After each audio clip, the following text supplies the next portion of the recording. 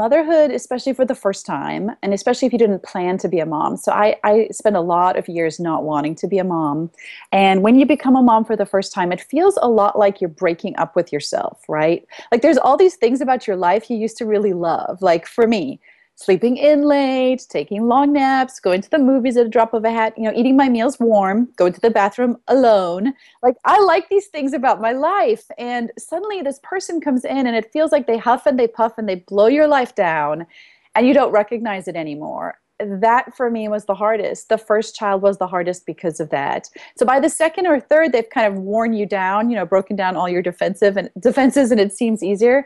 But that first one really, and I think Christ designs it that way. I don't think it's hard because we're bad at it. I think it's hard because it's supposed to be, right? So he lets us live a parable of sacrifice and laying your life down for somebody else on just a very daily, 365 days a year story. And I think that mothers, that's why we feel exhausted. I think we are living out the parable of what sacrifice looks like.